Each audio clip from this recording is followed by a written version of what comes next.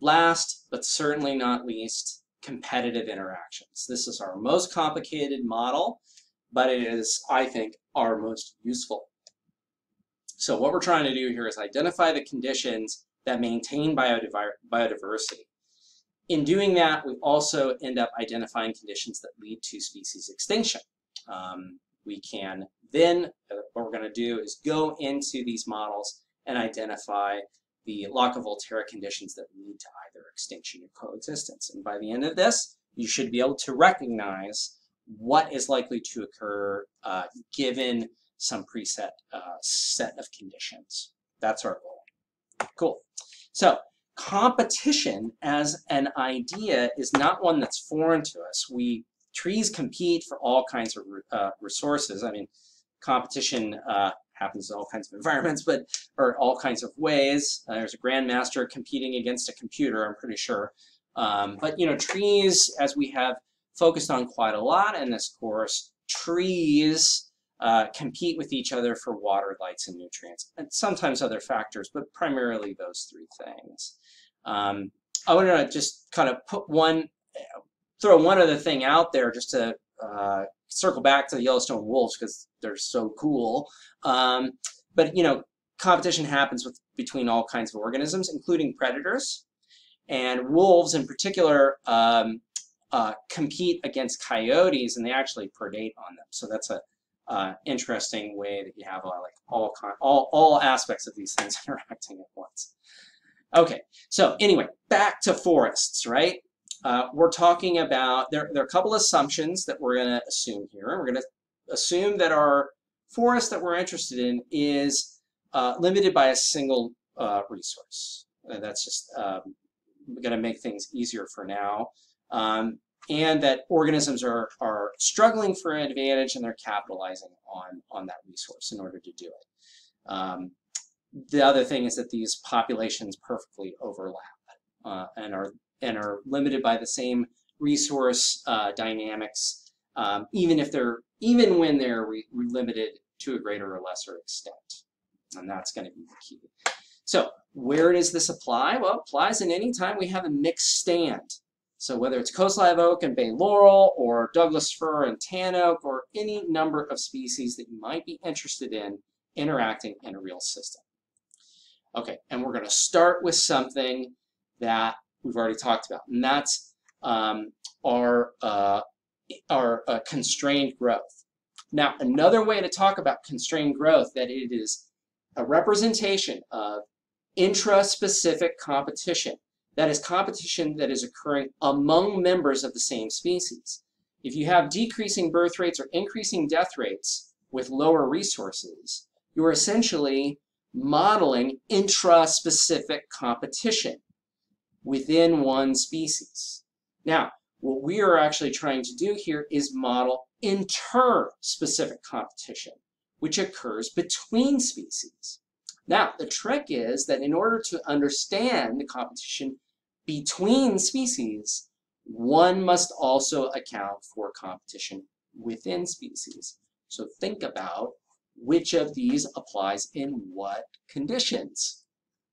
So what I'm going to do here is just rewrite our logistic growth in just a very, very nuanced way.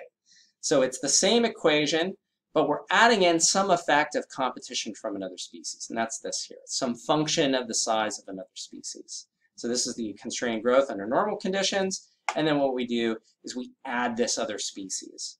What we have now are two populations, two growth rates, and two carrying capacities. But the other thing I forgot is that there's some effect of each population on the other, and we assume it's negative. And the way that we model that is we say how much does each individual population 2 negatively affect species 1 and vice versa. So that's what you have here. This is this representation of when the effect of each individual of species 2 on species 1 and vice versa. And again, don't get lost in the math here. What we're talking about are real trees, real species, real things that you have touched and measured and I think care about, such as coast live oak and bay laurel, or any number of species that coexist. Here's another example, and this is Douglas fir invading a grassland on Mount Tamalpais. There is competition between the grassland community, grasses, and Douglas fir here.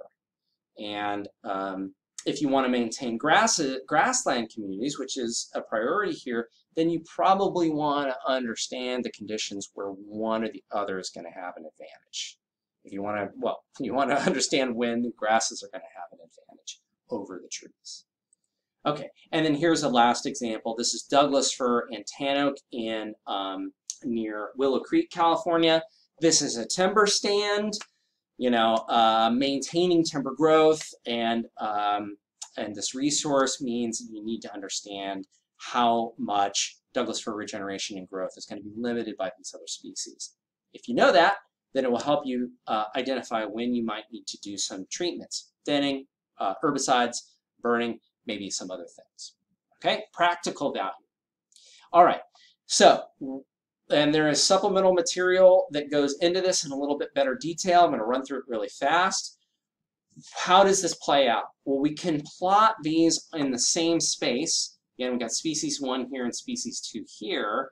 And we've got the isoclines, which are the same concept as for predator-prey dynamics. And what we're going to do here is we're going to define these isoclines based on the carrying capacity of each species and its interspecific competitive effect. So what we're going to do here is I've got the carrying capacity of species 1 or species 2, that's the red line, and then species 1 here. They go on different axes. And then I'm going to identify their negative effects here. So this is all the characteristics of species 1. Its carrying capacity, which is intraspecific competition, affects itself.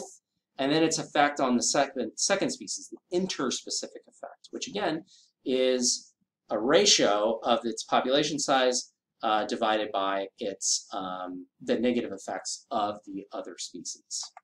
Okay, really clear, right? Yes, or the negative effects of that species, or on yeah. Anyway, okay. Anyway, so when we plot these characteristics of these systems in this kind of space, we can get an idea of who will win in a mixed species environment, say in a mixed species stand. In this case, the carrying capacity of the first species and its negative effect on the second species are all much larger than the first species. So always this will result in competitive exclusion of the second species. Always. This system will always grow to the carrying capacity of the first species. Likewise, if you reverse these, you will get the opposite outcome. You will grow the system to the carrying capacity of the second species. When its interspecific competitive effects are larger than the first species, and its intra-specific competitive effects are smaller. It's competing less with itself and more with the other species, and that's a recipe for a competitive exclusion. That tells you when you could have extinction of species in one particular population growth condition. Again, I think that's really valuable. Okay, so let's switch this around a little bit. Again, you know, here we're excluding, you know, I'm excluding the first species again. Okay, but what happens when, say, we have this condition where species are not interacting very strongly interspecifically, but are actually much more constrained intraspecifically within each species? Here, what you're going to have is when you're above these isoclines, you're going to have negative growth. And when you're below them, you're going to have positive growth. So the populations are growing towards this point. But in this area, if you're above this isocline, this one's going to grow in a negative way, and this one's going to grow positively. And again, it's all going to go to this central point. This is a recipe for coexistence. Strong intraspecific competition and weak interspecific competition. if you switch these around, you get something else. You can get coexistence, but it is unstable. Both species will grow positively when they're below their isooclines and negatively when they're above them. But in this area here and in this area here, you can have competitive exclusion. This kind of unstable equilibrium is still valuable for maintaining biodiversity because real systems don't exist in this kind of vacuum. There's a lot more variation in the environment, pests and pathogens, all kinds of things that can modify this, and these unstable equilibria can end up helping to maintain biodiversity in natural ecosystems. That happens a lot. I mean, I had this, showed you this example of Douglas fir, and yet historically, Douglas fir has not always been an issue in these areas. It hasn't always been so successful in invading grasslands. What's changed on Mount Tamalpais in the last 200 years? It burns a lot less because we're not starting fires there as a management tool.